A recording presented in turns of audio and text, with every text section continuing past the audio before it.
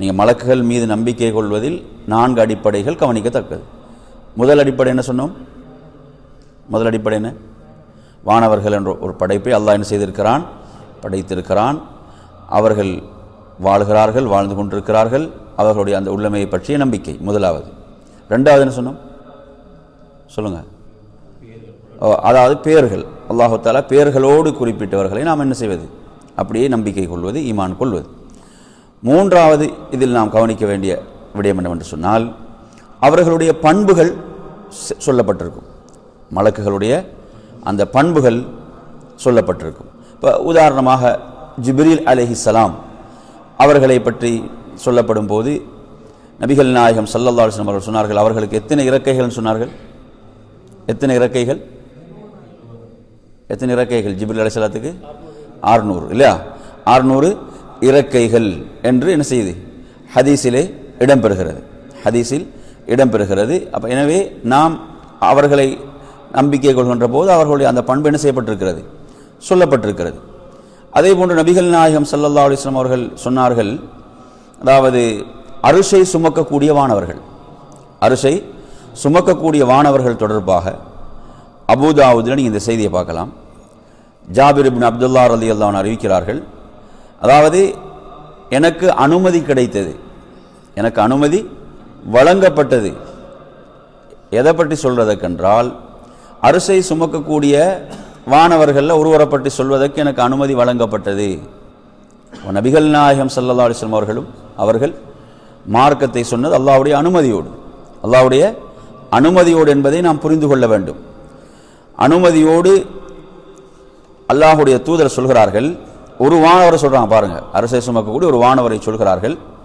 அவருடைய அந்த காதுடைய அந்த சோனைக்கும் அதாவது தோல் புஜம் இந்த இரண்டுக்கும் இடையில் உள்ள தொலைவு, அந்த வானவருடைய அந்த இரண்டு அதுக்கு இந்த இதுக்குள்ள தொலைவு சொல்கிறார்கள், அதாவது 700 வருட தொலைவு.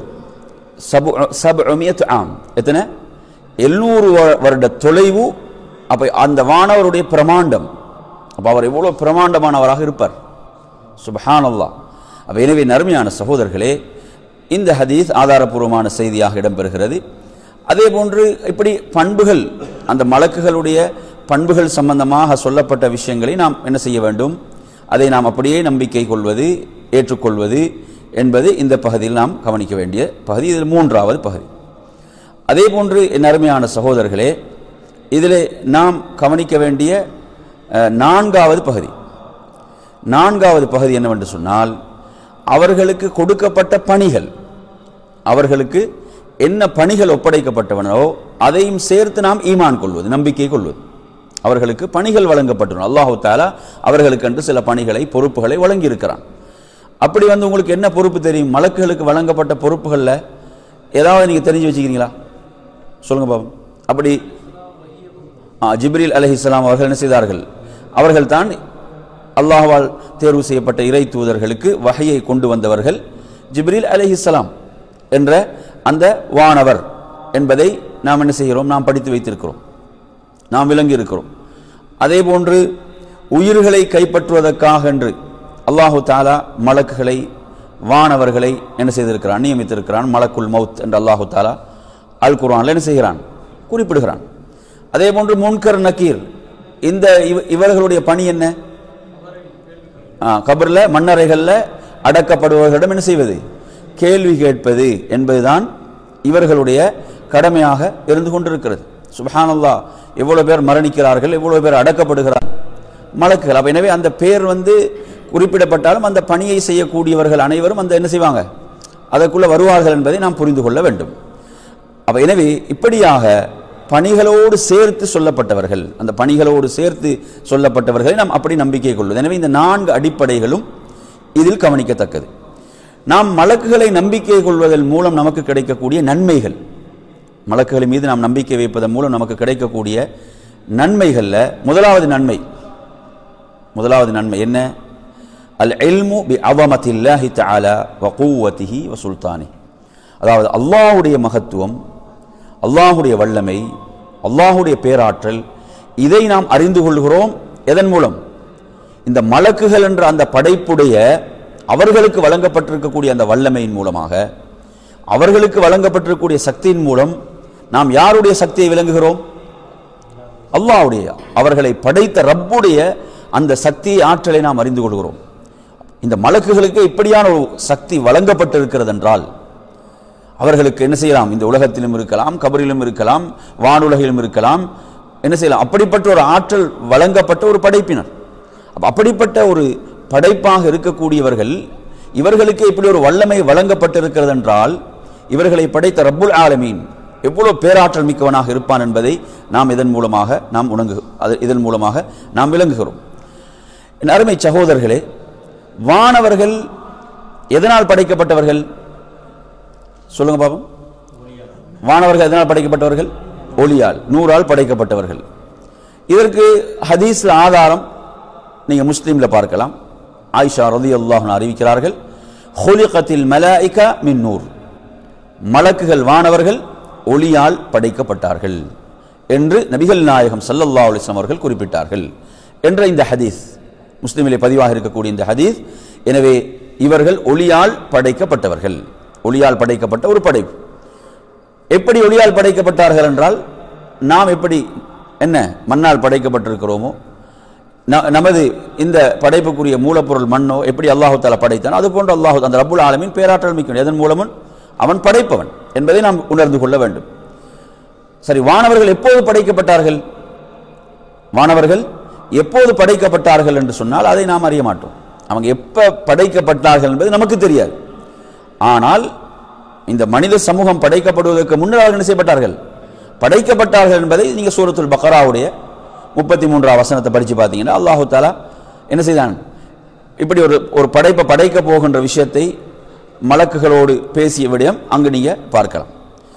அடுத்த அருமை சகோதரர்களே, இந்த மலக்குகளுக்குரிய சிறப்புகள்ல, மலக்குகளுக்குள்ள சிறப்புகள்ல ஏராளமான சிறப்புகள் இருக்கின்றன. ஒரு சில சிறப்புகளை நான் உங்களுக்கு இதிலே அடையாளப்படுத்துகிறேன்.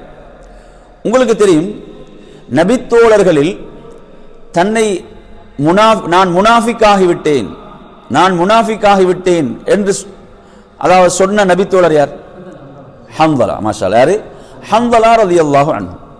இந்த ஹன்தலா ரலியல்லாஹு அன்ஹு அவர்கள் ஏன் இப்படி சொன்னார்கள் என்று சொன்னால், நாம் அந்த ஹதீஸை படித்திருக்கிறோம். அதாவது நபிகள் நாயகம் ஸல்லல்லாஹு அலைஹி வஸல்லம் அவர்களோடு அவர்களுடைய சபையில் இருக்கும்போது அவர்கள் அல்லாஹுவை பற்றி, அவனுடைய மார்க்கத்தை பற்றி, சுவர்க்கம் நரகத்தை பற்றி பேசும்போது அந்த ஈமான்ல ஏற்படக்கூடிய அந்த நிலை, அந்த ஈமான்ல ஏற்படக்கூடிய அந்த உயர்ந்த நிலை என்ன செய்கிறது? வீட்டுக்கு சென்றவுடன் மாறிவிடுகிறது, அந்த நிலை இல்லாமலாகி விடுகிறது, அது குறைகிறது. அப்ப இந்த மாற்றத்தை அவர்கள் ஒரு நயவஞ்சகமாக, நிஃபாக்காக பார்த்தார்கள். விளங்குச்சா? இது சஹாபாக்களுக்கும் நமக்கு மத்தியில் ஒரு பாரிய வேறுபாடு. இது ஒரு பாரிய வேறுபாடு. ஏன்னா நாம் இன்று நம்மை பற்றி சிந்திப்பது குறைவு, அடுத்தவனை பற்றி தான் சிந்திக்கிறது கூட. அப்படிதானே?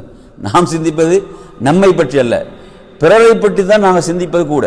நாம் வந்து யாரு? நாம் தூய்மையானவர்கள், நாம் தூயவான்கள், நாங்கள் வந்து ஒரிஜினல், இப்படி தான் நாங்கள் நினைச்சு கொண்டிருக்கிறோம். ஆனால் சஹாபாக்கள் அப்படி எண்ணவில்லை. சஹாபாக்கள் எண்ணியது தங்களை பற்றி தான். சஹாபாக்கள் எண்ணியது தங்களை பற்றி. இப்போ உண்மையில் இப்போ நானும் நீங்களும் எங்களுக்குள்ள ஒரு மாற்றத்தை கொண்டு வருவதாக இருந்தால் என்ன செய்யணும்?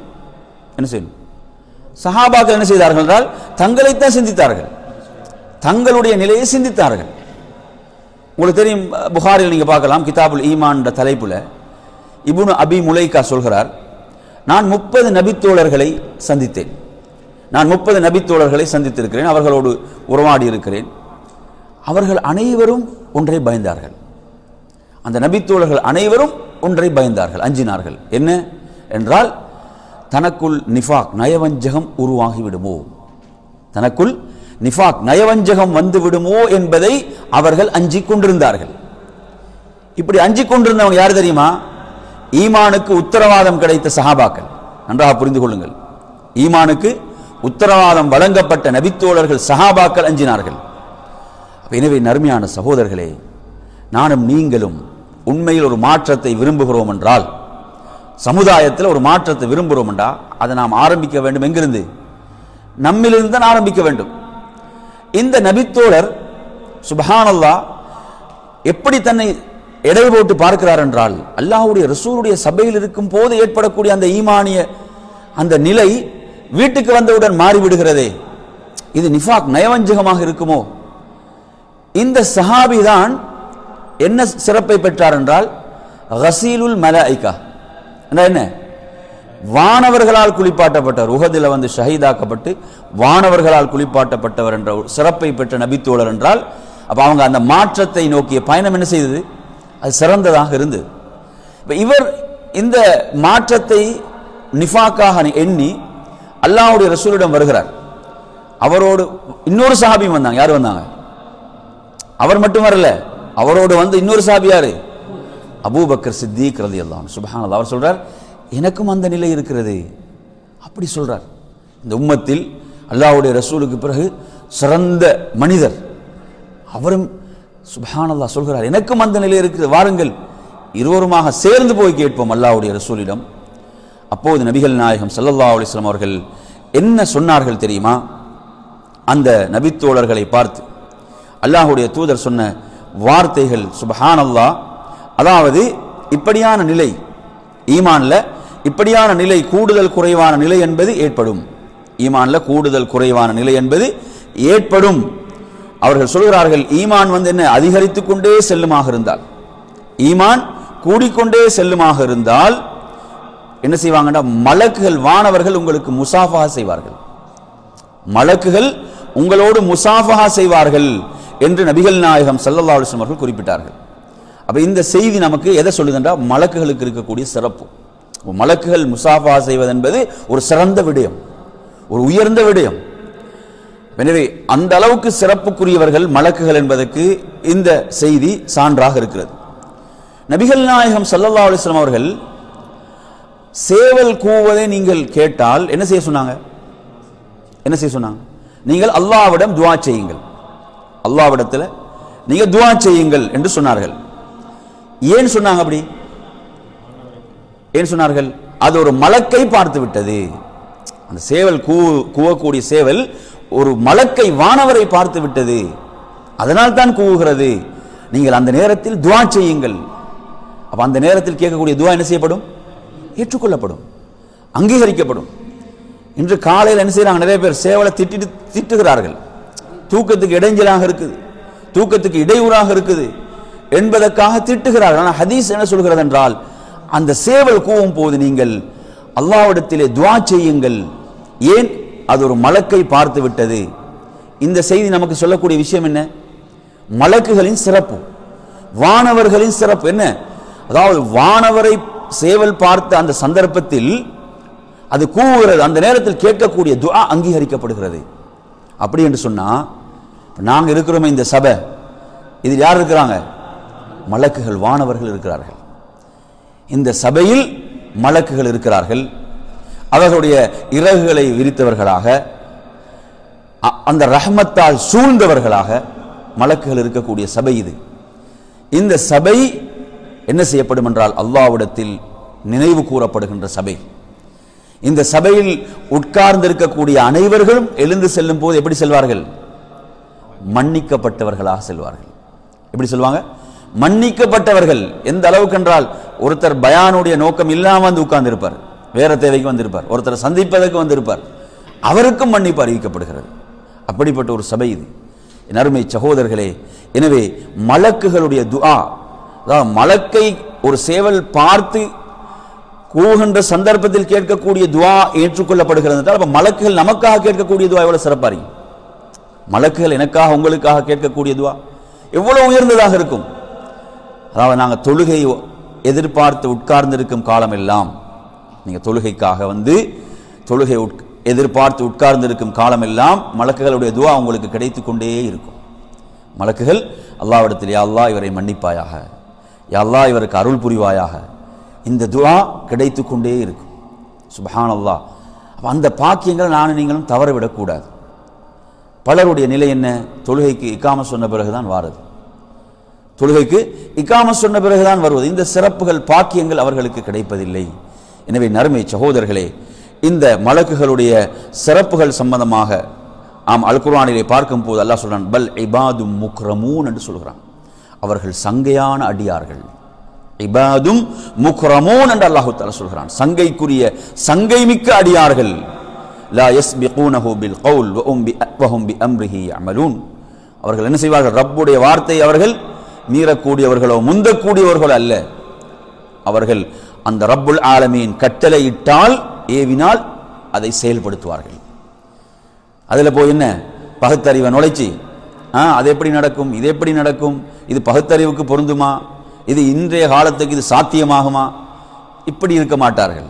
அவங்க யார்? ரப்புடைய கட்டளையா, அல்லாஹ் கட்டளை பிறப்பிக்கிறானா அதை நிறைவேற்றக்கூடியவர்கள். அதே போன்ற நறுமையான சகோதரர்களே, ரப்புல் ஆலமீன் இன்னும் அவர்களை பற்றி சொல்கிறான். 80வது அத்தியாயத்தினுடைய 15-16 ஆகிய வசனங்களிலே அல்லாஹு தஆலா சொல்கின்ற போது சொல்கிறான், அதாவது இவர்கள் கிராமின் பரரா என்று சொல்கிறான். இவர்கள் யார்? சங்கை மிக்கவர்கள், நல்லவர்கள். இப்படி சொல்வது யாரை பற்றி? மலக்குகள், வானவர்களை பற்றி. இப்படி நீங்கள் குர்ஆனை நீங்கள் எடுத்து பார்க்கலாம். நிறைய இவர்களுடைய சிறப்புகள் சொல்லப்படுகின்றன, இவர்களுடைய சிறப்புகள் பேசப்படுகின்றன. அடுத்ததாக நாம் பார்ப்போம், மலக்குகளுடைய சிறப்பில் வேறுபாடு இருக்குதா? இப்போ மலக்குகளுக்கெல்லாம் ஒரே சிறப்பு தானா, அல்லது அந்த அவர்களுடைய சிறப்புகளில் ஏற்றத்தாழ்வு இருக்குதா என்று நாம் பார்ப்போமாக இருந்தால், இந்த ஹதீஸை கவனிங்க, புகாரில வருது. ஒரு முறை ஜிப்ரீல் அலைஹிஸ்ஸலாம் அவர்கள் அல்லாஹ்வுடைய ரசூலிடம் வருகிறார்கள். அல்லாஹ்வுடைய தூதரிடம் வந்து கேட்கிறார்கள், அதாவது உங்களோடு பத்ர் போரில் கலந்து கொண்டவர்களை பற்றி நீங்க என்ன நினைக்கிறீங்க? உங்களோடு பத்ர் யுத்தத்தில் கலந்து கொண்டவர்களை பற்றி நீங்கள் என்ன நினைக்கிறீர்கள்? அல்லாஹ்வுடைய தூதர் சொன்னார்கள், அவர்கள் மின் அஃதலில் முஸ்லிமீன், முஸ்லிம்களில் மிகச்சிறந்தவர்கள், முஸ்லிம்களில் மிகச்சிறந்தவர்கள். ஏன்? அவங்க முன்கூட்டியே மன்னிக்கப்பட்டவர்கள். அல்லாஹ் என்ன செய்து விட்டான்? நீங்க விரும்பியதை செய்து கொள்ளுங்கள், கது கஃபர்து லக்கும், நான் உங்களை மன்னித்து விட்டேன். இந்த சிறப்பு யாருக்கு மட்டும்தான்? பத்ரில் கலந்து கொண்டவர்களுக்கு மட்டும். அப்படிப்பட்ட சிறப்பை பெற்றவர்கள் பத்ர் போரில் கலந்து கொண்ட நபித்தோழர்கள், சஹாபாக்கள்.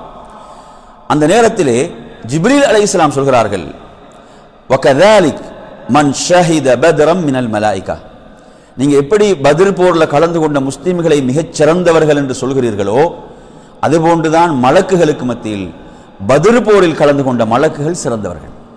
சுப்ஹானல்லாஹ். பத்ர் யுத்தத்தில் பத்ர் போரில் கலந்து கொண்ட வானவர்கள் மிகச் சிறந்தவர்கள். அதே போன்று மலக்குகள்ல வானவர்கள் நாங்க மிகச் சிறந்தவர்களாக யாரை சொல்வோம்? யாரை சொல்வோம்? ஜிப்ரீல் அலைஹிஸ்ஸலாம். ஏன்? அவர்களுடைய சிறப்பை பற்றி குர்ஆன் நிறைய சொல்கிறது. அவர்களை அல்லாஹு தஆலா அல்லாஹ் அவர்களை பற்றி சொல்லும் போது எப்படி சொல்கிறான்னு சொன்னால், அவர் யார்? நம்பிக்கைக்குரியவர், நம்பகமானவர், அந்த அரசுடைய ரப்பிடத்தில் சங்கைக்குரியவர். இப்படியான வார்த்தை பிரயோகங்கள் நீங்க குர்ஆன்ல பார்க்கலாம். அல்லாஹு தஆலா அந்த வானவரை சிறப்பித்து சொல்கிறான். அதே போன்று அல்லாஹ் அல் குர்ஆன்ல சொல்லும் போது சொல்கிறான், மலக்குகளை பொறுத்தவரையில் அவர்கள் சிறகுகள், இறக்கைகள் வழங்கப்பட்டவர்கள், 2-2ஆக, 3-3ஆக, 4-4ஆக, இப்படி அவர்களுடைய சிறப்புகள் இருக்கின்றன என்பதை நாம் என்ன செய்ய வேண்டும்? புரிந்து கொள்ள வேண்டும். அடுத்த நறுமை சகோதரர்களே, மலக்குகளுடைய எண்ணிக்கை, வானவர்களுடைய எண்ணிக்கை, இது பற்றி நானும் நீங்களும் எப்படி நம்பிக்கை வைத்திருக்கிறோம்? நம்பிக்கை எப்படி இருக்கு சொல்லுங்க. நாங்கள் எப்படி நம்பி இருக்கிறோம்? எண்ணிக்கையை பற்றி சொல்லுங்க.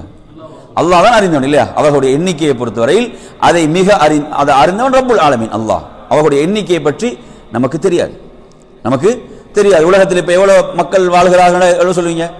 எத்தனை கோடி? 700 கோடி, அப்படித்தானே? 700 கோடி என்று சொல்லுவோம். 700 கோடி மக்கள் இப்போது வாழுகிறார்கள் என்று சொல்லலாம். புரியுதா சொல்றது? அப்ப மலக்குகளை நாம் சொல்லலாமா? நான் சொல்ல முடியாது. மலக்கு அவர்களுடைய எண்ணிக்கையை அறிந்தவன் அல்லாஹ், அவர்களை அறிந்தவன் அல்லாஹ். பாருங்கள், இந்த ஹதீஸ முஸ்லிம்ல நீங்க பார்க்கலாம். அப்துல்லாஹ் இப்னு மஸ்ஊத் ரலியல்லாஹு அறிவிக்கிறார்கள், யுதா பி ஜஹன்னம யௌமைதின், அந்த மறுமையுடைய நாளில் நரகம் கொண்டு வரப்படும். ஹதீஸ் நல்லா கவனிங்க. சுப்ஹானல்லாஹ். அந்த நாளில் நரகம் கொண்டு வரப்படும்.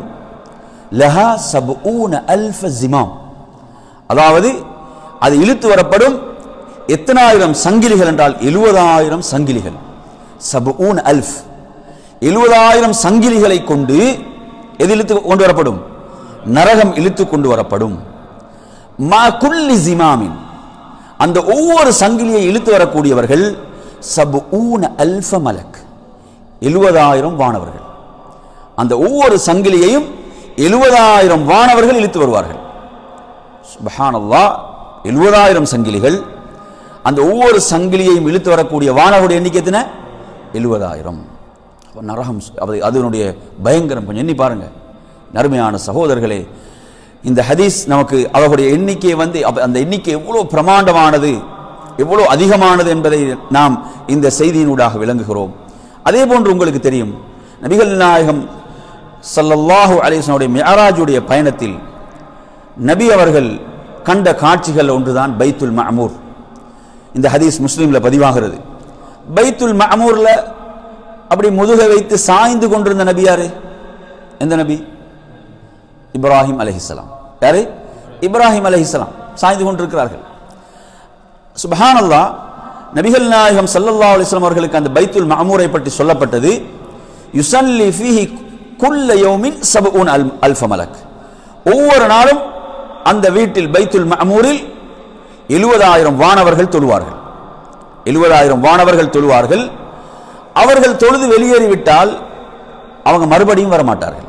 லா யஊதுன இலை, மறுபடியும் வரமாட்டார்கள். சுப்ஹானல்லாஹ். அப்போ நினைச்சு பாருங்க, அந்த எண்ணிக்கையை நம்ம கற்பனை செய்யலாமா? அப்போ ரப்புடைய அந்த அல்லாஹுடைய அந்த அந்த படைப்பானுடைய அந்த பிரமாண்டமானுடைய ஆற்றல், சுப்ஹானல்லாஹ். என் அருமையான சகோதரர்களை நாம் எண்ணி பார்ப்பதற்கு கடமைப்பட்டிருக்கிறோம். அடுத்ததாக நான் உங்களுக்கு இந்த தலைப்பிலே சொல்லக்கூடிய பகுதி என்னவென்று சொன்னால், அதாவது நமக்கு மத்தியில் மலக்குகள் என்று நாம் இந்த பெயர்களை நினைத்துக் கொண்டிருக்கிறோம். ஆனால் அதற்கு ஆதாரம் கிடையாது. அதுக்கு என்ன கிடையாது? ஆதாரம் கிடையாது. அப்படி நீங்க எடுத்து பார்த்தீங்கன்னு சொன்னா, இப்ப இஸ்ராயில் என்று சொல்கிறோம். இஸ்ராயில் என்ற மலக்கை நாங்கள் எப்படி சொல்றோம்? உயிரை கைப்பற்றக்கூடிய வானவர் என்று சொல்கிறோம். ஆனால் இதற்கு குர்ஆனிலோ ஹதீஸிலோ நேரடியான ஆதாரங்கள், ஆதாரபூர்வமான செய்திகள் கிடையாது. இதை நன்றாக புரிந்து கொள்ள வேண்டும். ஏன் குர்ஆன் எப்படி சொல்லுதென்றால், குல் யதவஃபாக்கும் மலக்குல் மௌத்தில்லதி வுக்கில பிக்கும், உங்களுடைய உயிரை கைப்பற்றுவதற்கு என்ன? மலக்குல் மௌத், உயிரை கைப்பற்றக்கூடிய வானவர் நியமிக்கப்பட்டுள்ளார் என்றுதான் குர்ஆன் சொல்கிறது. அதே போன்று நாம் நினைத்துக் கொண்டிருக்கிறோம், ரகீப் அதீத் என்பவர்கள் வானவர்கள் நாம் நினைத்துக் கொண்டிருக்கிறோம். ரகீப் அதீத் யாரு? 2 வானவர்கள். எப்படி ரகீப் அதீத் நாங்கள் எப்படி நினைச்சு விளங்கிக்கிறோம்? சொல்லுங்க. யார் அவங்க? நீங்க எப்படி நினைச்சு விளங்கி வச்சுக்கிறீங்க ரகீப் அதீத்? சொல்லுங்க. அதாவது வலதிலும் இடதிலும் நன்மை தீமையை பதிவுகள் என்று நாம் விளங்கி வைத்திருக்கிறோம். ஆனால் இந்த ரகீப் அதீத் என்பது வஸ்ஃபானில் மலக்கைன், மலக்குகளுக்குரிய பண்புகள், அவங்களோட பணியை செய்யறாங்க, அந்த பணிக்குரிய பேர் அது. அவர்களுடைய சொந்த பெயர் அல்ல, அவர்களுடைய பெயர் அல்ல. யுஸஜ்ஜிலானி அமாலுல் இபாத், அடியார்களுடைய செயல்களை பதிவு செய்கின்ற அந்த பண்புக்கு தான் இது சொல்லப்படும். ரகீப் அதீத் என்ற ஐ மலக்கானி ஹாதிரானி ஷாஹிதான், அந்த மலக்குகள் என்ன செய்வாங்க? அவங்க அந்த இடத்துல அதை பார்த்து கொண்டு இருக்கக்கூடியவர்கள்.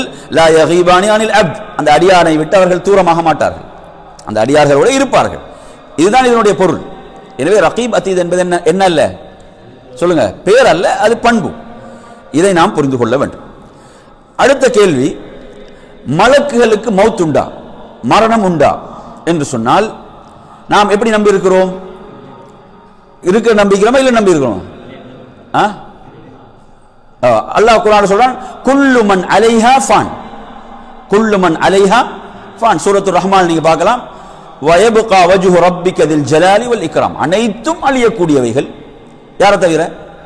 அந்த சங்கைக்குரிய ரப்புல் ஆலமீன், அந்த உயர்ந்த ரப்புல் ஆலமீன், அவனை தவிர மற்ற அனைத்தும் அழியக்கூடியவைகள் என்று குர்ஆன் சொல்கிறது.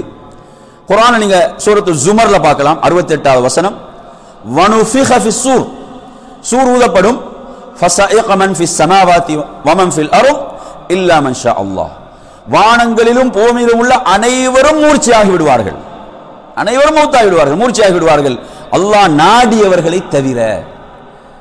இப்ப இங்க அல்லாஹ் சொல்றான் மன் ஃபிஸ் ஸமாவி, வானுலகில் உள்ளவர்களும் என்று சொல்றான். வானுலகில் உள்ளவங்க யாரு? மலக்குகள். யாரு? வானுலகில் உள்ளவர்கள் வானவர்கள். அவர்களும் என்ன செய்வார்கள்? அவர்களும் மூர்ச்சையாகி விடுவார்கள். சும்ம நுஃபிக ஃபீஹி உக்ரா, பிறகு அடுத்த சூர் ஊதப்படும்.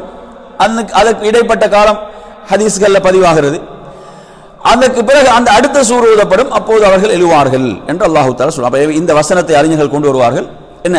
அல்லாஹ் நாடியவர்களை தவிர என்னது? மௌத் இருக்கிறது, மரணம் இருக்கிறது. எனவே மலக்குகளுக்கு மௌத் இருக்கிறது என்பதற்கு இதை கொண்டு வருவார்கள். அடுத்த நன்மையான சகோதரர்களே, மலக்குகள் மனிதர்களை போன்று அவர்களுக்கு கடமைகள் இருக்கிறதா? இப்ப நமக்கு கடமை இருக்குதானே? நமக்கு கடமைகள் இருக்குது. அல்லாஹ் நமக்கு கடமைகளை, பொறுப்புகளை விதித்திருக்கிறான். இது போன்று மலக்குகளுக்கு கடமைகள், பொறுப்புகள் இருக்கின்றனவா என்று நாம் பார்ப்போமாக இருந்தால், மலக்குகளுக்கும் கடமைகள் பொறுப்புகள் இருக்கின்றன, ஆனால் வித்தியாசம் இருக்கிறது. நமக்கும் அவர்களுக்கும் உள்ள கடமைகள் பொறுப்புகள் என்ன இருக்குது, வேறுபாடுகள் வித்தியாசங்கள் இருக்கின்றன. பொதுவாக யாராவது அவர்களுக்கு பொறுப்புகள் கடமைகள் இல்லை என்றால் அந்த கருத்து நிராகரிக்கப்பட வேண்டியது. அல்லாஹு தஆலா அல் குர்ஆனில் சொல்றான், யகாஃபூன ரப்பஹும் மின் ஃபௌகிஹிம் வ யஃஅலூன மா யுமரூன். அவர்கள் என்ன செய்ய, அது மேல் இருக்கக்கூடியவர்கள் அவர்கள் ரப்பை என்ன செய்வார்கள், அஞ்சியவர்களாக பயந்தவர்களாக இருப்பார்கள். அல்லாஹ் ஏவியவற்றை செயல்படுத்துவார்கள். கொஞ்சம் நினைச்சு பாருங்க, சுப்ஹானல்லாஹ், எந்த பாவமும் செய்யாத மலக்குகள் ரப்பை பயப்படுகிறார்கள் என்று சொன்னால், ரப்பை அஞ்சுகிறார்கள் என்று சொன்னால், எந்த பாவமும் செய்யாதவர்கள், லா யஅஸூன அல்லாஹ மா அமரஹும் வ யஃஅலூன மா யுமரூன், அல்லாஹ்வுடைய கட்டளைக்கு மாறு செய்யாதவர்கள், அல்லாஹ் ஏவியவற்றை நிறைவேற்றக்கூடிய மலக்குகள் ரப்பை பயப்படுகிறார்கள், ரப்புக்கு அஞ்சுகிறார்கள். அப்ப நாம் எவ்வளவு பயப்பட வேண்டும். காலையில் எழுந்ததிலிருந்து இரவில் தூங்க செல்லும் வரை எத்தனை பாவங்களை செய்கிறோம், எத்தனை ரப்புடைய கட்டளைகளை மீறுகிறோம், எத்தனை அவனுடைய கட்டளைகளுக்கு அவைகளை செயல்படுத்தாமல் இருக்கிறோம். நாம் எவ்வளவு பயப்பட வேண்டும். எந்த பாவம் செய்யாத மலக்குகள் அந்த ரப்பை அஞ்சுகிறார்கள் என்று சொன்னால், பயப்படுகிறார்கள் என்று சொன்னால், என் அருமையான சகோதரர்களே, அதே போன்று பாருங்கள், வஹும் மின் ஹஷ்யத்தி முஷ்ஃபிகூன் என்று அல்லாஹ் தஆலா சொல்கிறான். அவர்கள் என்ன செய்ய, அல்லாஹ்வை பயந்தவர்களாக அவர்கள் இருக்கிறார்கள் என்று அல்லாஹ் தஆலா குறிப்பிடுகிறான். என் அருமையான சகோதரர்களே, எனவே இந்த வசனங்கள் அவர்களுக்கு பொறுப்புகள் கடமைகள் இருக்கின்றன என்பதை சொல்கிறது. ஆனால் நமது கடமைகள் பொறுப்புகள், அவர்களுடைய கடமைகள் பொறுப்புகள், இதில் வேறுபாடுகள் இருக்கின்றன.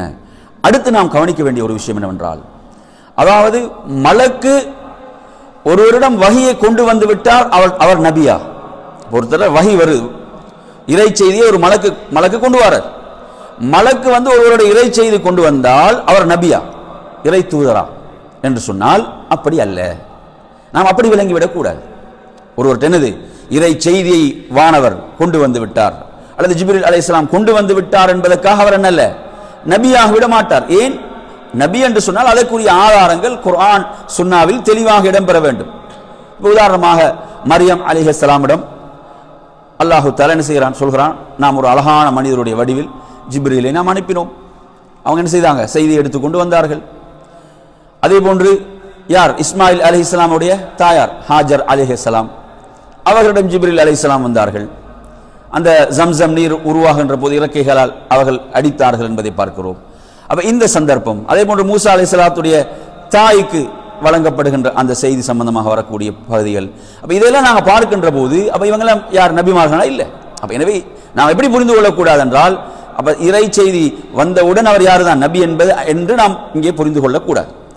அடுத்த அருமையான சகோதரர்களே, நாம் விளங்க வேண்டிய ஒரு விஷயம், நம் ஒவ்வொருவரோடும் ஒரு மலக்கும் ஒரு ஷைத்தானும் இருக்கிறான். அப்படிதானே? இந்த ஹதீஸை நீங்க முஸ்லிம்ல பார்க்கலாம். அப்துல்லாஹ் இப்னு மஸ்ஊத் ரலியல்லாஹு அன்ஹு அறிவிக்கிறார்கள், உங்களில் யாராக இருந்தாலும் உங்களோடு யார் இருக்கிறாங்க, ஒரு மலக்கும் ஒரு ஷைத்தான். மலக்கு என்ன சொல்வாரு, நல்லது செய்வதான் மலக்கு சொல்வார், ஆர்வப்படுத்துவார், நல்லதை தான் ஆர்வப்படுத்தி கொண்டு இருப்பார்.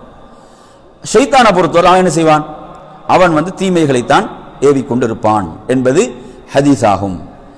அடுத்ததாக என் அருமையான சகோதரர்களே, இந்த தலைப்பிலே நாம் உங்களுக்கு அடுத்ததாக சொல்லக்கூடிய ஒரு விஷயம் என்னவென்று சொன்னால், மலக்குகளை நாம் எமது கண்களால் பார்க்க முடியுமா? நாம் எப்படி ஈமான் கொண்டிருக்கிறோம்? பார்க்க முடியாது. அதே நேரத்தில் நாம் சில ஹதீஸ்களை படிக்கிறோம். இந்த நபித்துவருடைய தோற்றத்தில் ஜிப்ரீல் அலைஹிஸ்ஸலாம் வந்தார்கள், திஹியத்துல் கல்பி, பெரும்பாலும் அந்த நபித்துவருடைய தோற்றத்தில் தான் வருவாங்க. அதே போன்று நாம் ஒரு நீண்ட ஹதீஸை படித்திருக்கிறோம், முஸ்லிம்ல வரக்கூடிய செய்தி, ஜிப்ரீல் உங்களிடம் வந்தார் உங்களுடைய மார்க்கத்தை உங்களுக்கு கற்றுத்தருவதற்காக. அப்ப நாம் இந்த ஹதீஸை அப்ப எப்படி புரிந்து கொள்ள வேண்டும்? அதாவது காண முடியாது என்பது நம்பிக்கை. அப்ப இந்த ஹதீஸ்கள் சஹாபாக்கள் பார்த்திருக்கிறார்கள் என்ற இந்த செய்தி, இந்த ரெண்டையும் இணைத்து நாம் எப்படி விளங்க வேண்டும்?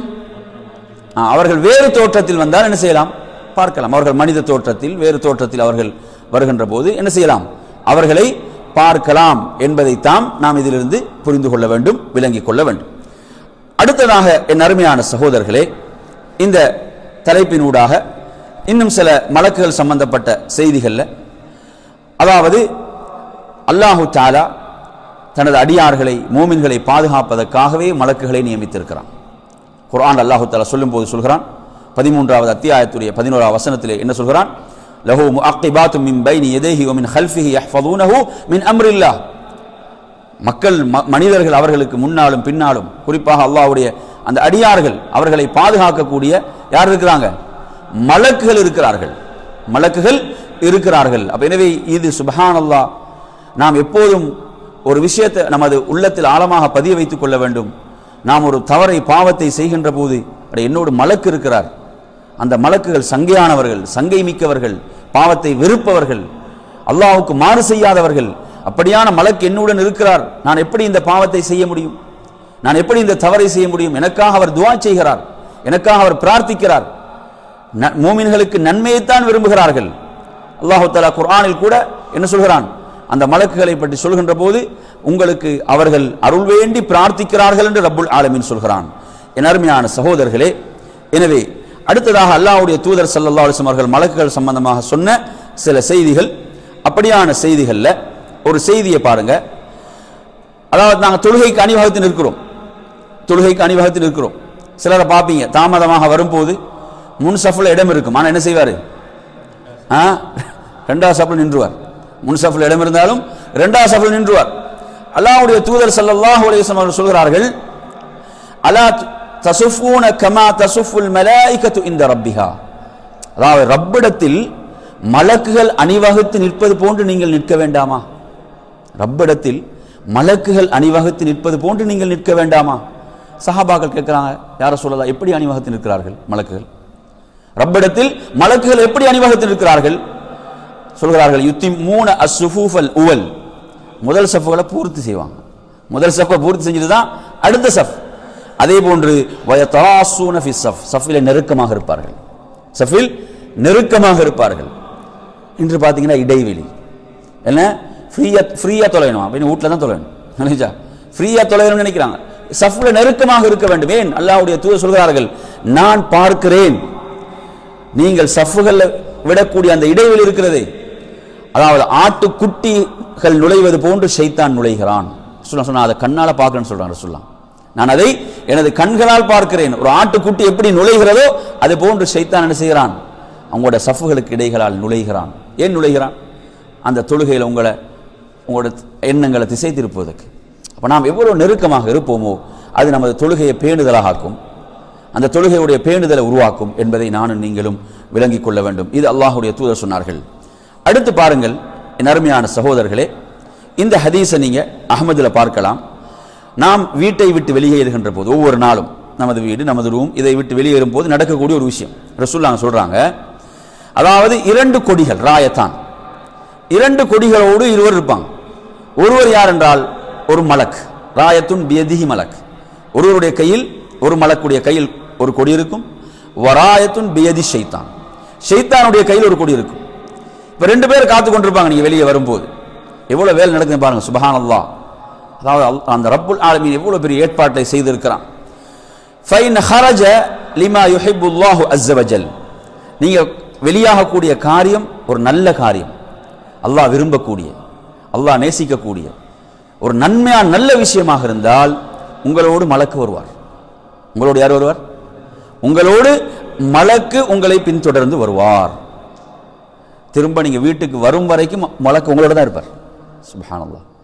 அதே போன்று நீங்கள் வெளியேறக்கூடிய காரியம் ஒரு பாவமான விஷயம், ஒரு மோசமான விஷயம், இவனுடைய கழுத்தறுக்கிற விஷயம், இவனையோ இல்லாமல் ஆக்குற விஷயம், இப்படியான மோசமான ஒரு விஷயம், ஒரு பாவமான விஷயத்துக்கு நீங்கள் வெளியேறுகிறீர்கள் என்று சொன்னால் அல்லாஹ்வுடைய தூதர் சொல்கிறார்கள், அவரோடு வெளியாவது, அவரோடு செல்வது யாரு? ஷைத்தான் தான் கொடியை பிடித்துக் கொண்டு செல்கிறான். அவர் மறுபடியும் வீடு வரும் வரை அவரோடு இருப்பது யாரு? ஷைத்தான். அவன் நல்லதையா சொல்வான்? என்ன செய்வான்? அவன் தீமையைத்தான் அவன் என்ன செய்வான்? அவன் அந்த தீமைக்குரிய உணர்வைத்தான் தந்து கொண்டிருப்பான்.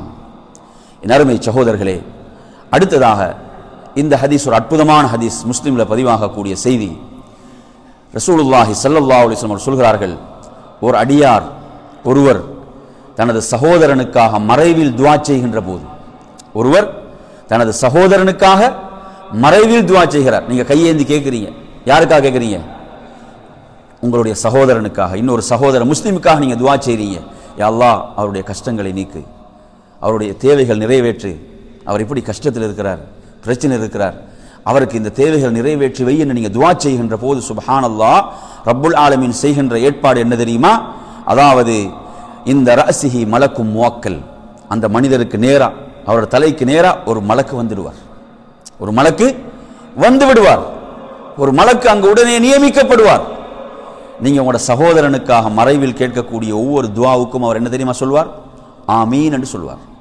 வலக பிமிஸ்ல் என்று சொல்வார். உங்களுக்கும் அதே போன்று இருக்கிறது, உங்களுக்கும் அதே போன்று இருக்கிறது என்று சொல்வார். எனவே நறுமையான சகோதரர்களே, இந்த சிறந்த பண்பு நமக்குள் உருவாக வேண்டும். என்ன? நமது சகோதரர்கள் கஷ்டப்படுகின்ற போது, சகோதர முஸ்லிம்கள் நெருக்கடிகள் இருக்கும் போது அவர்களுக்காக நாம் துஆ செய்ய வேண்டும். அவர்களுக்காக சில வார்த்தைகளை கூட நாங்கள் ஒதுக்க முடியல என்று சொன்னால் நமது உள்ளங்கள் இறுகிவிட்டன என்றுதான் அர்த்தம். நமது உள்ளங்கள் இறுகிவிட்டன. சிலரை பார்த்தீங்கன்னா பிறருடைய கஷ்டங்களை பற்றி அவர்களுக்கு எந்த ஒரு உணர்வும் கிடையாது. பிறருடைய கஷ்டங்கள் துன்பங்கள் அதை பற்றி எந்த உணர்வும் கிடையாது. அப்படி இருக்கக்கூடாது அருமை சகோதரர்களே. இந்த துஆ எவ்வளவு சிறந்த ஒரு உயர்ந்த துஆ என்று சொன்னால், அதாவது எமக்கு அதே போன்று கிடைக்கும். எப்படி? நாம் சகோதரனுக்காக. இதில் நீங்கள் கவனிக்க வேண்டிய விஷயம், ஒரு மலக்கு ஆமீன் சொன்னால் அந்த துஆ ஏற்றுக்கொள்ளப்படுமா இல்லையா? நினைச்சு பாருங்க, ஒரு மலக்கு, ஒரு வானவர் ஆமீன் சொல்கிறார், ஒரு மலக்கு ஆமீன் சொல்கிறார். உதாரணத்துக்கு நீங்க வச்சுக்கோங்க, மக்களுக்கு மத்தியில் ஒருத்தர் இருக்கிறார், அவர் துஆ கேட்டா ஏற்றுக்கொள்ளப்படும் என்று ஒருத்தர் இருந்தா நீங்க என்ன செய்வீங்க? அவர்கிட்ட எப்படியாவது போய் எனக்காக, ஏன் அவர் துஆ செய்தால் ஏற்றுக்கொள்ளப்படும். அது போன்று உள்ளவர்கள் தான் வானவர்கள், மலக்குகள். அப்படிப்பட்ட மலக்குகளுடைய துஆ என்பது எவ்வளவு ஒரு சிறந்தது உயர்ந்தது என்பதை நானும் நீங்களும் விளங்க வேண்டும்.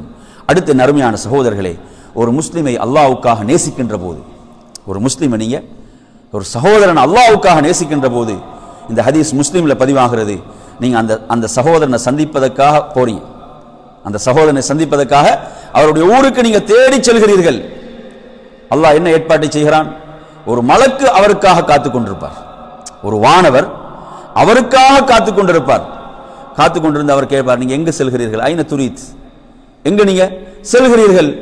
அவர் சொல்ற, எனக்கு இந்த ஊர்ல ஒரு நண்பர் இருக்கிறார், அவரை பார்ப்பதற்கு நான் செல்கிறேன். அப்ப அவர் கேட்பார், என்ன கேட்பார்? அதாவது உங்களுக்கு ஏதாவது உலகியல் சம்பந்தமான தேவைகள், உலகியல் சம்பந்தமான கொடுக்கல் வாங்கல், இப்படி உலகியல் நோக்கங்கள் அதுக்காக போறீங்க, அப்படியானதான்னு கேட்கும் போது இல்லை, அவர் சொல்வார், இன்னி அஹ்பப்துஹு ஃபில்லாஹி அஸ்ஸ வஜல், நான் அவரை அல்லாஹ்வுக்காக நேசிக்கிறேன், நான் அவரை அல்லாஹ்வுக்காக நேசிக்கிறேன், நான் அவரை சந்திக்க செல்கிறேன். அப்போது அவர் என்ன சொல்வார் என்று சொன்னால், நான் அல்லாஹ்வின் புறத்திலிருந்து வந்த ஒரு தூதன், அல்லாஹ்வின் புறத்தில் வந்த ஒரு தூதுவர் நான். எனவே பி அன்னல்லாஹ கத் அஹப்பக கமா அஹபப்தஹு ஃபீ, நீங்க எப்படி அவரை நேசிக்கிறீங்களோ அது போன்று அல்லாஹ் உங்களை நேசிக்கிறான். சுப்ஹானல்லாஹ், அல்லாஹ் உடைய நேசம் உங்களுக்கு கிடைத்து விட்டது. கொஞ்சம் நீங்க உங்களோட உள்ள தொட்டு கேட்டு பாருங்க, உங்களோட ஃப்ரெண்ட்ஸ் லிஸ்ட் இருக்குதானே, நண்பர்கள், இதுல இப்படி ஒருத்தர் யாராவது இருக்கிறாங்களா? அல்லாஹ்வுக்காக நீங்க நேசிக்கக்கூடியவங்க யாராவது இருக்கிறாங்களா? அல்லாஹ்வுக்காக நேசிப்பவர்கள், வேற எதுவும் இல்லை. அல்லாஹ்வுக்காக நான் இவரை நேசிக்கிறேன், அல்லாஹ்வுக்காகத்தான் நான் இவரை அனுபவித்திருக்கிறேன். இஸ்லாத்துடைய வழிமுறை சுன்னா என்ன? ரசூலுல்லாஹி அவர்கள் ஒரு மனிதர் சொல்றார், யார் ரசூலுல்லாஹ், நான் இவரை அல்லாஹ்வுக்காக நேசிக்கிறேன் என்று. ரசூலுல்லாஹ் என்ன சொன்னாங்க? அக்பிர்ஹு, போய் அவர்கிட்ட சொல்லுங்கன்றாங்க. சுப்ஹானல்லாஹ், போய் நீங்க அவர்கிட்ட போய் சொல்லுங்க, நான் அல்லாஹ்வுக்காக உங்களை நேசிக்கிறேன் என்று சொல்லுங்கள். இன்னி உஹிப்புக ஃபில்லாஹ், இன்னி உஹிப்புக ஃபில்லாஹ், நான் அல்லாஹ்வுக்காக உங்களை நேசிக்கிறேன். இன்று இது நடக்குதோ இல்லையோ, அதுக்கு நேர்மாட்டமானது நடக்குது இல்லைங்களா? ஒருத்தனை வெறுக்கிறதாக இருந்தால் என்ன வார்த்தைகளை பயன்படுத்த முடியுமோ அவ்வளோ பயங்கரமான மோசமான வார்த்தைகள், உனது வீட்டு மண்ணை கூட மிதிக்க மாட்டேன், இப்படியெல்லாம் வார்த்தையெல்லாம் வரும். இதை தாண்டியெல்லாம் வரும். எது வராது? இந்த மாதிரி மார்க்கம் வழிகாட்டக்கூடிய நல்ல வார்த்தைகள் வருவது குறைவு. எனவே அருமையான சகோதரர்களே, அதே போன்று மலக்குகள், வானவர்கள், சுப்ஹானல்லாஹ், நாம் அவர்களை எவ்வளவு நேசிக்க வேண்டும் என்றால், இந்த ஹதீஸை கொஞ்சம் பாருங்க, புகாரில பதிவாக இருக்கக்கூடிய செய்தி. நபித்தோழர்கள் சொல்கிறார்கள், நாம் ஒருமுறை அல்லாஹ்வுடைய தூதருக்கு பின்னால் தொழுது கொண்டிருந்தோம். ஒரு மனிதர் ருக்கூவிலிருந்து எழுகிறார். அவர் அல்லாஹ்வுடைய தூதர் சமி அல்லாஹு லிமன் ஹமிதா என்று சொன்ன பிறகு அந்த மனிதர் ருக்கூவிலிருந்து எழுந்து அவர் சொல்கிறார், ரப்பனா வலக்கல் ஹம்து ஹம்தன் கஸீரன் தய்யிபன் முபாரக்கன் ஃபீஹ் என்று ஓதினார். ரப்பனா வலக்கல் ஹம்து ஹம்தன் கஸீரன் தய்யிபன் முபாரக்கன் ஃபீஹ். ரசூலுல்லாஹ் என்ன செய்றாங்க? கேட்குறாங்க. தொழுகை முடிஞ்ச போற, யார் இதை சொன்னது? மனில் முத்தக்கல்லிம், இப்படி சொன்னது யார்? அல்லாஹ்வுடைய தூதர் சொன்னார்கள், அதாவது 30க்கு மேற்பட்ட மலக்குகள் இதை அவசரமாக நான் தான் இதை பதிவு செய்வேன் என்று போட்டி போட்டாங்க. 30க்கு மேற்பட்ட வானவர்கள் எதில் போட்டி போட்டாங்க? இதை நான் தான் முதலில் பதிவு செய்வேன். எவ்வளவு பெருமதி என்பாங்க. நானும் நீங்களும் செய்யக்கூடிய இபாதத், வணக்கத்துக்குரிய சிறப்பு, அதை நாம் அந்த உயிரோட்டத்தோடு, சஹாபாக்கள் அப்படித்தான் செய்தார்கள். இப்போ நாம் அந்த உயிரோட்டத்தோடு, அந்த ஈடுபாட்டோடு நாம் அந்த தொழுகையை நிறைவேற்றும் போது தொழுகையில் இப்படி எத்தனை சிறப்புகள் வருகின்றன என்பதை நாம் புரிந்து கொள்ள வேண்டும் என் அருமையான சகோதரர்களே. அதே போன்று அல்லாஹ்வுடைய தூதர் சொல்கிறார்கள், நீங்கள் ஒரு நோயாளியை நோய் விசாரிக்க சென்று விட்டீர்கள், அல்லது நீங்கள் ஒரு ஜனாசா வீட்டுக்கு போயிட்டீங்க, ஒரு ஜனாசா வீட்டுக்கு நீங்கள் போயிட்டீங்க என்று சொன்னால் அல்லாஹ்வுடைய தூதர் சொல்கிறார்கள், ஃபகூலு ஹைரா, நல்லதை மட்டும் சொல்லுங்க. அங்கே போய் நீங்கள் என்ன செய்யுங்க? நல்லதை மட்டும் சொல்லுங்க. இன்று போய் நோயாளிகிட்ட போய் எதை சொல்றேன்னு தெரியாமல் ஒருத்தன் பேசி கொண்டிருக்கிறான். புரியுது அவன் சொல்றது? அவனை நோய் இன்னும் அதிகரித்து கூட்டிட்டு வாருது. விளைஞ்சா இந்த நோய் இது வந்து இப்படி நோயில் ஒருத்தர் நேத்தான் மரணிச்சார்ன்றான். இவன் இப்படி இந்த நோயில் உள்ள ஒருத்தர் நேத்தான் அவர் இப்படி இந்த நோயில் தான் அவர் மரணிச்சார் என்றா அவருக்கு எப்படி இருக்கும்? அப்போ எனவே ஃபகூலு ஹைரா, ரசூலுல்லாஹ் சொல்றாங்க, நல்லதை சொல்லுங்கள், நல்லதை சொல்லுங்கள். ஏன்? ஃபஇன்னல் மலாயிகத யுஅம்மினூன அலா மா தகூலூன், நீங்கள் சொல்லக்கூடியவைகளுக்கு மலக்குகள் ஆமீன் சொல்கிறார்கள். அந்த சந்தர்ப்பத்தில் அங்க எங்க நீங்க ஒரு நோயாளியை நோய் விசாரிக்க சென்றால், ஒரு ஜனாசா வீட்டுக்கு சென்றால், அங்கு நீங்க சொல்லக்கூடியவைகளுக்கு அவர்கள் ஆமீன் சொல்கிறார்கள். எனவே நல்லதை சொல்லுங்கள் என்று நபிகள் நாயகம் ஸல்லல்லாஹு அலைஹி வஸல்லம் அவர்கள் குறிப்பிடுகிறார்கள். எனவே நறுமையான சகோதரர்களே, எனவே அந்த வானவர்கள், மலக்குகள் நமது கண்களுக்கு தெரியாத ஒரு படைப்பாக இருந்தாலும் மூமின்களை பாதுகாக்கக்கூடியவர்கள், மூமின்களை பாதுகாப்பவர்கள். நீங்க இரவுல ஆயத்துல் குர்சி ஓதிட்டீங்கன்னு சொன்னா தூங்குவதற்கு முன்னால் நீங்க காலையில் எழும் வரை ஒரு வானவர் உங்களுக்கு பாதுகாப்புக்காக நியமிக்கப்படுகிறார். அல்லாஹ்வுடைய தூதர் சொன்னார்கள். கொஞ்சம் நினைச்சு பாருங்க, யார் இருப்பாங்க இப்படி? நீங்க சம்பளத்துக்கு ஒரு ஆளை வச்சா இருப்பாரா? சம்பளத்துக்கு ஒரு ஆளை வச்சு இருந்தால் அவர் இருப்பாரா? அவர் தூங்குவார், இடையில அவர் தூக்கம் வரும் இல்லையா? சுப்ஹானல்லாஹ். என் அருமை சகோதரர்களே, ஒரு இந்த ஆயத்துல் குர்சியை நீங்க இரவில் ஓதுவீர்கள் என்று சொன்னால் காலையில் எழும் வரை ஒரு வானவர் ஷைத்தானுக்கு நெருங்க முடியாது, ஷைத்தானுக்கு நெருங்க முடியாத பாதுகாப்பு உங்களுக்கு இருக்கிறது என்று நபிகள் நாயகம் ஸல்லல்லாஹு அலைஹி வஸல்லம் சொன்னார்கள். இப்படிப்பட்ட சிறந்தவர்கள் தான் வானவர்கள், இப்படிப்பட்ட உயர்ந்தவர்கள் வானவர்கள். அல்லாஹ்வுடைய தூதர் சொல்கிறார்கள், அதாவது மா ஸல்லா அலைய ஸலாத்தன், யாராவது ஒருவர் என் மீது ஒரு ஸலவாத்தை சொல்வார் என்றால், இல்லா ஸல்லத் அலைஹில் மலாயிகா மாதாம யுஸல்லி அலை, என் மீது ஒரு அடியார் ஸலவாத்தை சொல்லி கொண்டிருக்கும் காலமெல்லாம் ஒரு மலக்கு அவருக்காக துஆ செய்து கொண்டே இருப்பார். இந்த ஹதீஸ் அஹ்மதுல பதிவாகிறது. ஷுஐபுல் அர்னாவுத் ரஹிமஹுல்லாஹ் அவர்கள் ஹஸன் என்று சொல்கிறார்கள். இந்த ஹதீஸ் சுப்ஹானல்லாஹ், நாங்கள் அல்லாஹ்வுடைய தூதரின் மீது ஸலவாத்து சொல்லி கொண்டிருக்கும் காலமெல்லாம், அல்லாஹ்வுடைய தூதருக்கு நபி மீது ஸலவாத்து சொல்லி கொண்டிருக்கும் காலமெல்லாம் என்ன நடந்து கொண்டிருக்கும்? மலக்கு வானவர் அவருக்காக துஆ செய்து கொண்டே இருப்பார்கள் என்று நபிகள் நாயகம் ஸல்லல்லாஹு அலைஹி வஸல்லம் அவர்கள் குறிப்பிட்டார்கள். எனவே நறுமையான சகோதரர்களே, இப்படியாக இவர்களுடைய செய்திகள், மலக்குகளை பற்றிய செய்திகள், ஏராளமான செய்திகள் இருக்கின்றன, ஏராளமான செய்திகள். அல்லாஹ்வுடைய தூதர் ஸல்லல்லாஹு அலைஹி வஸல்லம் சொன்னார்கள், அல் மாஹிரு பில் குர்ஆன், குர்ஆனை மிக திறமையாக ஓதக்கூடியவர் நாளை மறுமையிலே சங்கையான வானவர்களோடு இருப்பார்கள் என்று சொன்னார்கள். அவ்வளவு சிறப்பு இருக்குது. யாருக்கு? குர்ஆனை அழகாக திறமையாக ஓதக்கூடியவர்கள். இன்று எவ்வளவு பேருக்கு அந்த வாய்ப்பு இருக்குது, ஓய்வு நேரங்கள் இருக்குது, எத்தனை பேர் பயன்படுத்துகிறோம்? குர்ஆனை ஓதுறதுக்கு, ஓத தெரியாதவர்கள் ஓத கற்றுக்கொள்வதற்கு வாய்ப்புகள் இருந்தும் சந்தர்ப்பங்கள் இருந்தும் அதை பயன்படுத்தக்கூடியவங்க எத்தனை பேர் இருக்கிறோம்? நினைச்சு பாருங்க. குர்ஆனை வந்து சிலர் என்ன செய்யுது, நிறைய பேருடைய கேள்வி என்ன தெரியுமா? நிறைய பேர் வந்து சொல்லக்கூடிய கவலையான ஒரு விஷயம், அதாவது நான் சிறு பிராயத்தில் நல்ல முறையில் ஓதிக்கொண்டு தான் இருந்தேன், ஆனால் இப்போ மறந்துட்டேன். இப்போ என்னது? ஏன்னா அந்த டச் விடுபட்டு போச்சு. சர்வசாதாரணமாக சொல்கிறாங்க, என்ன சர்வசாதாரணமாக சொல்லக்கூடிய ஒரு வார்த்தை, அது டச், அந்த டச் விடுபட்டு போச்சு. இப்போ என்ன? இப்போ ஓத தெரியாது. எவ்வளோ பேர் சொல்கிறாங்க இப்படி. சுப்ஹானல்லாஹ்.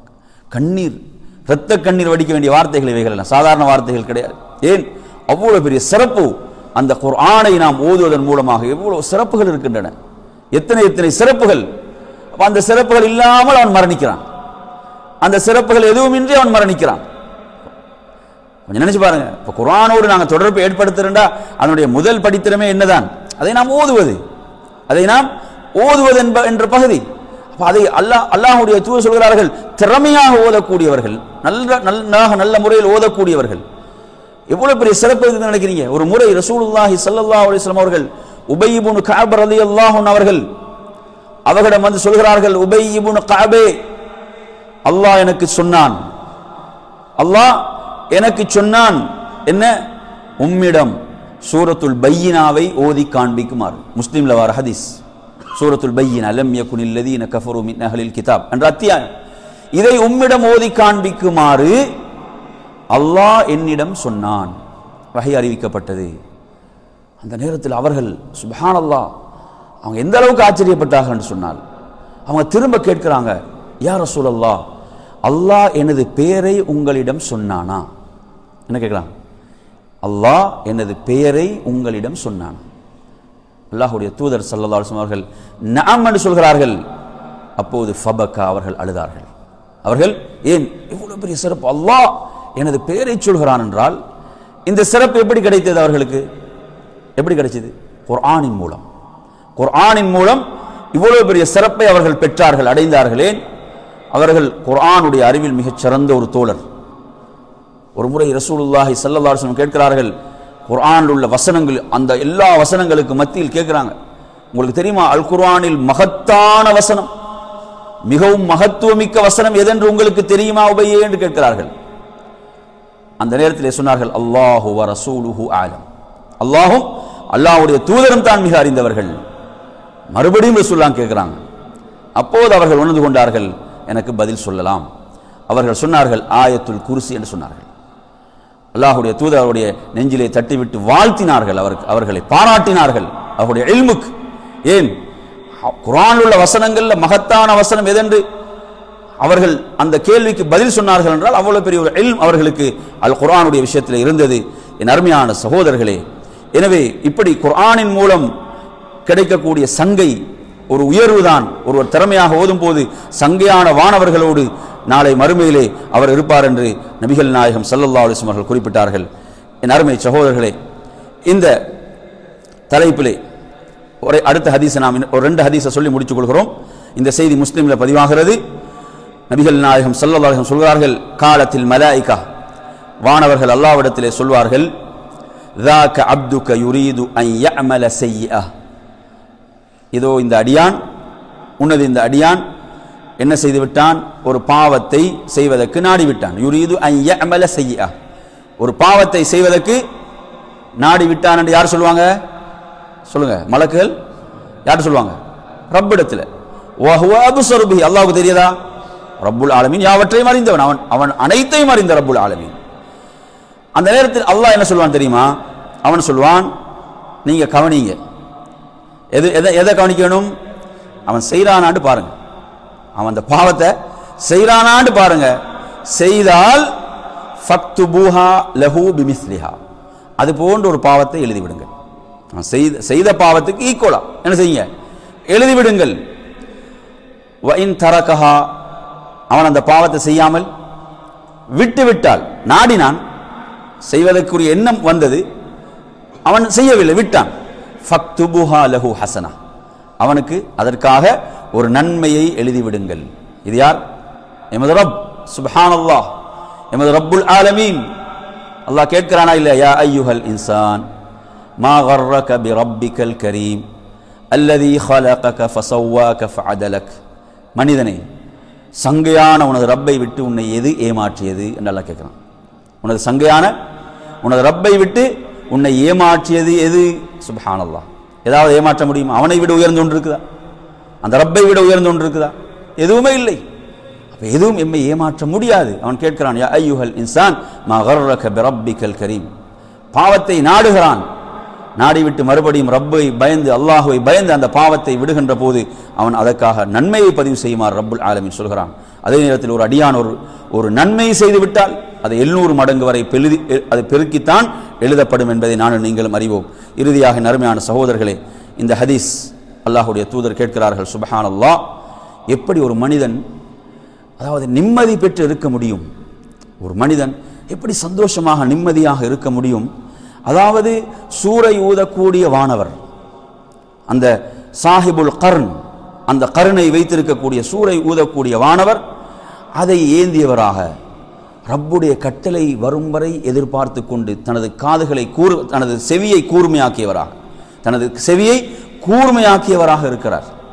எப்போது கட்டளை வரும், அல்லாஹ் எப்போது கட்டளை பிறப்பிப்பான், இப்படி இருக்கின்ற போது நாம் எப்படி நிம்மதியாக இருக்க முடியும் என்று நபிகள் நாயகம் ஸல்லல்லாஹு அலைஹி வஸல்லம் கேட்டார்கள். ஃபகான ذلك ثقل على اصحاب النبي ஸல்லல்லாஹு அலைஹி வஸல்லம். இந்த வார்த்தைகள் சஹாபாக்களுடைய உள்ளத்தில் ஒரு பெரும் கஷ்டத்தை ஏற்படுத்திவிட்டது. அந்த நேரத்திலே அல்லாஹ்வுடைய தூதர் சொன்னார்கள், கூலு சொல்லுங்கள், ஹஸ்புனல்லாஹு வ நிஅமல் வக்கீல். சொல்லுங்கள், ஹஸ்புனல்லாஹு வ நிஅமல் வக்கீல், அலல்லாஹி தவக்கல்னா. அல்லாஹ்வே எமக்கு போதுமானவன், அவன் சிறந்த பொறுப்பாளன், பாதுகாவலன், நான் அவன் மீதே தவக்குல் வைத்தோம் என்று சொல்லுங்கள் என்ற ஹதீஸ் திர்மிதியில் பதிவாகிறது. ஷேக் அல்பானி ரஹிமஹுல்லாஹ் அவர்கள் இதை சஹீஹ் என்று சொல்கிறார்கள். எனவே நறுமையான சகோதரர்களே, இந்த உயர்ந்த ஒரு படைப்பு இவர்கள். உண்மையில் நாம் அவர்களை படிக்கும் போது நாம் அவர்களை நேசிப்போம். அவர்கள் அவ்வளவு மூமின்கள் மீது அன்பு கொண்டவர்களாக, மூமின்களுக்காக பிரார்த்திப்பவர்களாக, மூமின்களை பாதுகாப்பவர்களாக இருக்கக்கூடியவர்கள். அதே நேரத்தில் ஷைத்தான் அந்த படைப்பு நம்மை வழிகெடுக்கக்கூடிய மோசமான படைப்பு. ஆனால் அதிகமானவர்கள் அவனுக்கு பின்னால் தான் போய் கொண்டிருக்கிறார்கள். அல்லாஹ் எம்மை பாதுகாப்பானாக. எனவே நறுமையான சகோதரர்களை, மலக்குகளை உரிய முறையில் ஈமான் கொண்டு வாழுகின்ற மக்களாக அல்லாஹ் நம்மை ஆக்கியருள்வானாக என்று கூறி நிறைவு செய்கின்றேன். வாஹிரு தஅவானா அல்ஹம்துலில்லாஹி ரப்பில் ஆலமீன். அஸ்ஸலாமு அலைக்கும் வரஹ்மத்துல்லாஹி வபரகாத்துஹு. கேளுங்க.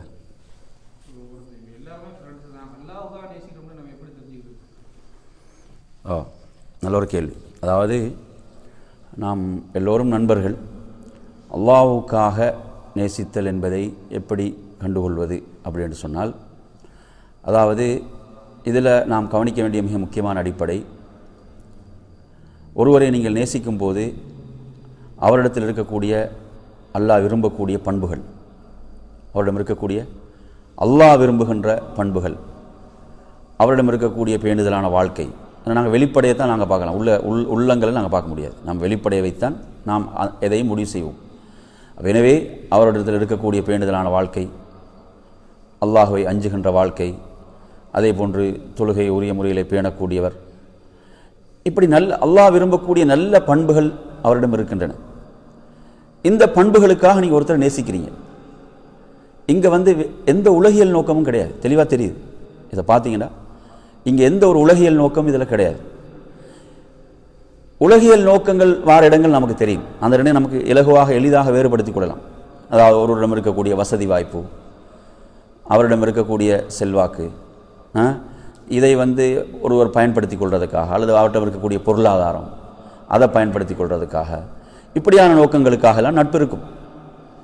புரியுதான் சொல்கிறது? இப்போ நாம் அல்லாஹ்வுக்காக நேசிக்கக்கூடிய ஒருவர் நமக்கு உலகியல் ரீதியாக நாம் அவர் மூலம் பயனடைகிறோம்னா தப்பு கிடையாது. அதை மார்க்கம் தப்புன்னு சொல்லலை. ஆனால் நோக்கம் என்னதாக இருக்க வேண்டும் என்றால், அதாவது நான் இவரை நேசிப்பது இவரிடம் இருக்கக்கூடிய நல்ல பண்புகள். அவர் ஏழையாக இருக்கலாம், வறுமையில் இருக்கலாம், கஷ்டத்தோடு இருக்கலாம், அவர் குடிசையில் வாழலாம். ஆனால் நான் அவரை நேசிப்பது எதற்காக என்று சொன்னால், அவரிடம் இருக்கக்கூடிய சிறந்த பண்புகளுக்காக. எனவே இப்படி நமது நேசம் அமையமாக இருந்தால், அதே போன்று அதில் வரக்கூடிய வெறுப்புகள் வரும். சில பொழுதுகளில் நட்புகள் என்ன செய்யும்? வெறுப்புகள், விரிசல்கள். இந்த மாதிரியான வெறுப்புகள், விரிசல்கள் எல்லாம் எதை அடிப்படையாக வைத்திருக்க வேண்டும் என்றால், மார்க்கத்தை அடிப்படையாக வைத்திருந்தால் அது உண்மைக்கு அல்லாஹ்வுக்காக நேசிக்கிறதா. எதை? மார்க்கத்தை அடிப்படையாக வைத்து மார்க்க காரியங்களை விடும்போது அல்லது அல்லாஹ்வுக்கு மாறு செய்கின்ற போது அதற்காக அந்த வெறுப்புகள் அமையுமாக இருந்தால் அது அந்த நேசம் என்பது என்ன? அல்லாஹ்வுக்கான நேசம். ஆனால் இன்று நீங்கள் பார்த்தீங்கன்னா சில நட்புகள் எப்படி இருக்குதுன்னு சொன்னால், அவன் மார்க்கத்தையும் விட்டு கொடுக்குறான், மார்க்க விஷயங்களை விட்டு கொடுக்குறான். அல்லாஹ்வுடைய வெறுப்பு கோபம் வந்தாலும் பரவாயில்லை என்று என்ன செய்கிறான்? அந்த நட்பை பேண வேண்டும் என்று அவன் முயலுகிறான். இது நவுதுபில்லா, அல்லாஹ் பாதுகாக்க வேண்டும். இந்த நட்பு என்ன செய்யும்? குர்ஆன் அல்லாஹ் சொல்வது போன்று, யா வைலத்தா லைத்தனி லம் அத்தஹித் ஃபுலானன் ஹலீலா. மறுமையில் எப்படி கை செய்தப்படுவான்?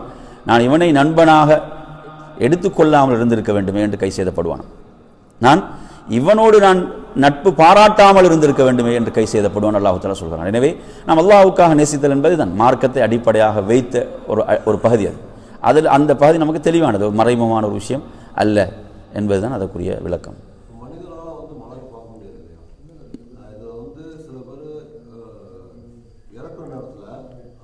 மூணாவது நேரத்தில் அவங்க சொல்கிறாங்க, இப்போ வந்து மலைக்கு என்னை சூப்பிட்டாங்க, மலைக்குள் மோத்து வட்டாங்க, என்னோட ரூஹை கைப்பற்ற போகிறாங்க அப்படின்னு சொல்கிறாங்க. இறக்க முடியாது. அதே நேரத்தில் அவங்க இறந்துடுறாங்க ஒரு 5 நிமிஷத்தில். அது எப்படி? அதாவது இப்போ குர்ஆனில் நீங்கள் பார்த்தீங்கன்னா மரணிக்கக்கூடிய சந்தர்ப்பம், மௌத்துடைய வேலை. மௌத்துடைய வேலையை பொறுத்தவரையில் அல்லாஹு தஆலா குர்ஆனில் சொல்கிறான், இன்னல்லதீன காலு ரப்புன அல்லாஹு ثم استقاموا تتنزل عليهم الملائكة ألا تخافوا ولا تحزنوا وأبشروا بالجنة التي كنتم توعدون.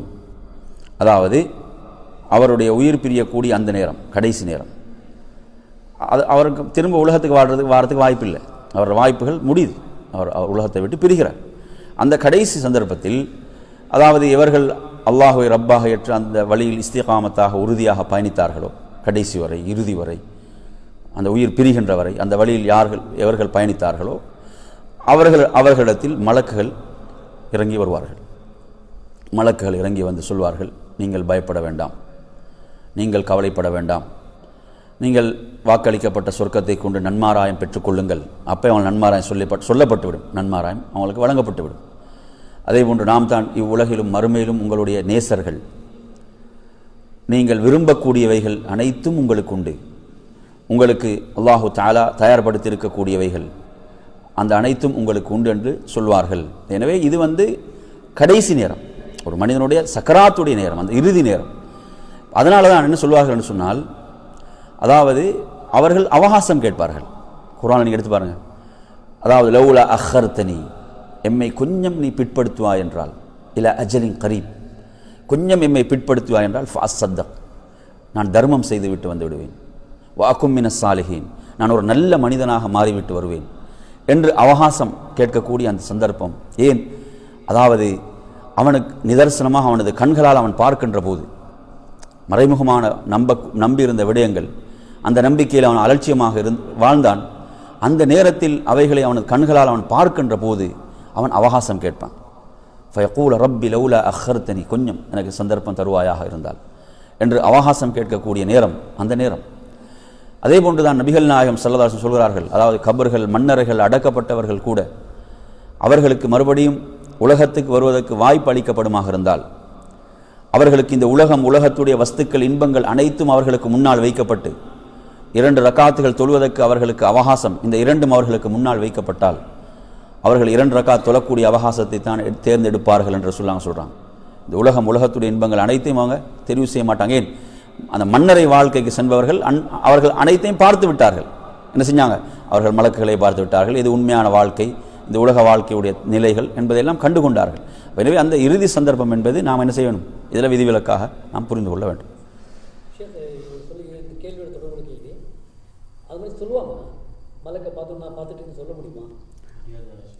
எப்படி?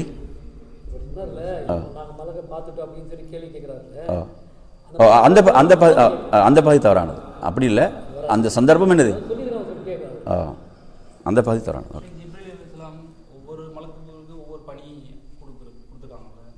அந்த பணியை வச்சு தான் அந்த மலக்குமார்களுக்கு இருக்காங்களா, இல்லை ஒவ்வொரு மனிதர்களுக்கும் நன்மை தீமை எழுதுறது தனித்தனியாக இருக்காங்களா? அதாவது ஒவ்வொரு மனிதருக்கும் ஒவ்வொரு மனிதனுடைய நன்மை தீமை பதிவதற்காகவும் என்ன செய்யறாங்க? மலக்குகள் நியமிக்கப்பட்டிருக்கிறார். அல்லாஹ் தஆலா சொல்றான், மா யல்ஃபிலு மின் கௌலின் இல்லா லதைஹி ரகீபுன் அதீத். அதாவது அவர்கள் சொல்லக்கூடிய எந்த ஒரு வார்த்தையாக இருந்தாலும், அவங்க சொல்லக்கூடிய எந்த ஒரு வார்த்தையாக இருந்தாலும் அதை பதிவு செய்வதற்கென்று என்ன செய்கிறார்கள்? அங்கே கண்காணிப்பாளர்கள் நியமிக்கப்பட்டிருக்கிறார்கள் என்பது இது ஒவ்வொருவருக்கும் உரியது. புரியுதான் சொல்றது? முடிச்சுக்கலாமா? சுப்ஹானக்கல்லாஹும்ம